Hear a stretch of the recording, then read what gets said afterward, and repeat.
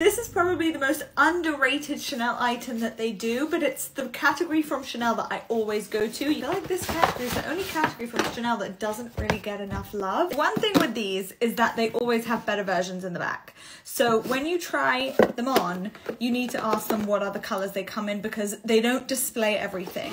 So I tried on these sunglasses. I asked if they had them in black. I tried them on in a tortoise. She showed me a matte black and I said I really liked the little Chanel logo on the side. In brown it had it in gold and I said I'd love a Chanel logo that like stands out. I don't want it matte. And then she bought these out which had the little silver, which I thought were perfect for me. Really great basic staple sunglasses, but then you've got the branding on the side which just really pops. Let me tell you the price of these because I feel like it was around the £400 mark. Yeah, £365. So definitely the most expensive sunglasses I own.